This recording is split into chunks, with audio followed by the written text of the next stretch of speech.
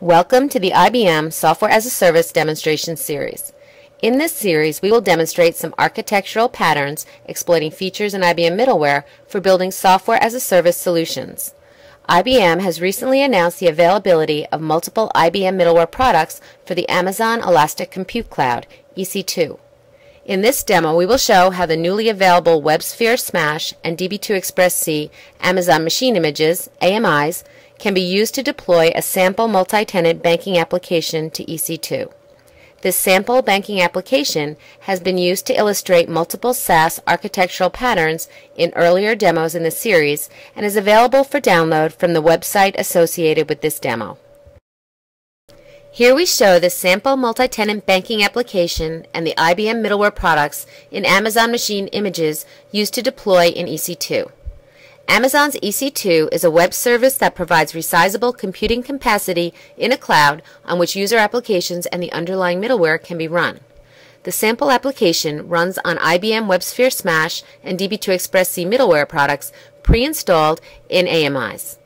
WebSphere Smash is an application server which can be used to create, assemble, and deploy applications written in dynamic scripting languages such as Groovy quickly and easily.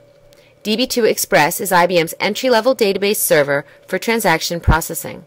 The sample application also uses OpenLDAP, which is a free open-source implementation of the Lightweight Directory Access Protocol, or LDAP, commonly used for accessing user information from a registry. We show how this multi-tenant banking application can share its components and deployment infrastructure between customers and employees of two fictitious tenant banks, First Bank and Web Bank. The sample application includes a user interface layer and a services layer which run in separate runtime instances of WebSphere Smash for each bank. The sample application also includes a data layer comprised of shared tables and a shared DB2 database instance, a security layer comprised of a shared OpenLDAP server with isolated user databases for each tenant, and Amazon Elastic Block Storage volumes, houses the Smash application files and the OpenLDAP database files, the DB2 database tables. Next, we will show these functional layers of the sample multi-tenant application. This is a UI layer for First Bank. It is built with Dojo widgets embedded in Groovy template files running in WebSphere Smash. It includes multiple iframes for mimicking portlets. The UI layer is best viewed in the Firefox browser. This is a UI layer for WebBank. Note that different CSS files are used to provide a different look and feel for each tenant bank.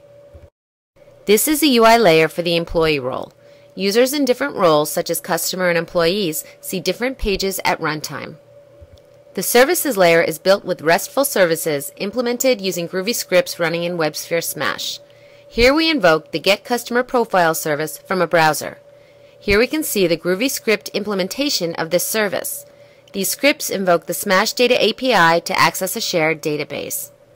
The security layer includes two separate OpenLDAP databases configured for each bank, Bank 1 LDAP and Bank 2 LDAP.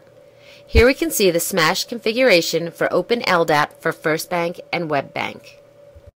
The data layer includes shared tables with DB2 V9 XML columns for storing customizable tenant-specific data. Since the WebSphere Smash data model doesn't support DB2 XML natively yet, we created a relational view from the DB2 XML column as shown here. The design patterns described above are shown in greater details in an earlier demo in this series titled Building Web-Delivered SaaS Applications on Open Source and Entry-Level IBM Middleware. Next, we discuss some high-level steps for deploying this application to Amazon EC2.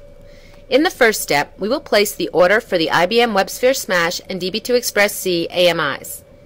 In the second step, we will configure Amazon EC2 security groups and Elastic Block Storage volumes.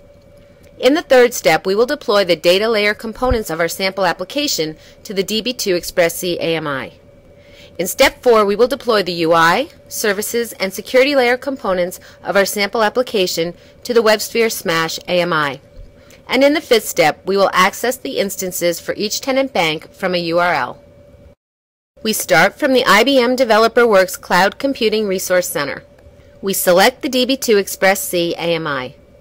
We click on the Start Developing link, which takes us to Amazon Web Services, where we sign in with our existing Amazon account. The Amazon payment screen appears where we place the order. The Amazon payment process succeeds and displays an activation key. We repeat the above steps for the WebSphere Smash AMI and obtain another activation key.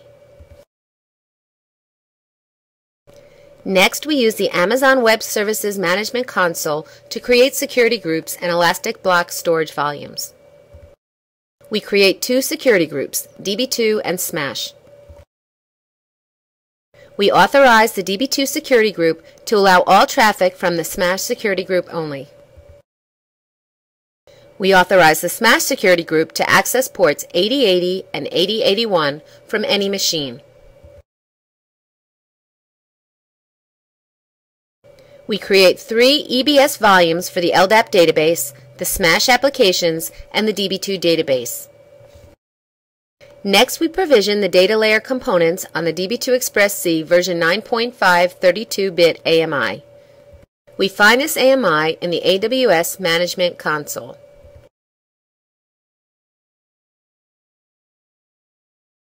We verify the product code as 53C681D4 and launch it.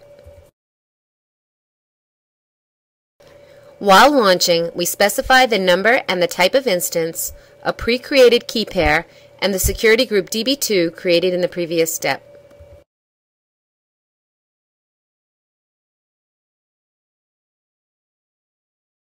We verify that the instance is running and get the DNS name for the instance.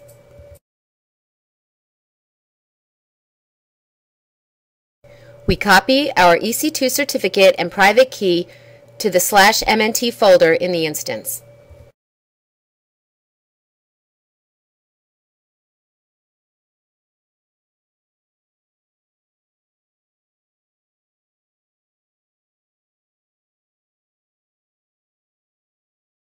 We use SSH to connect to the instance.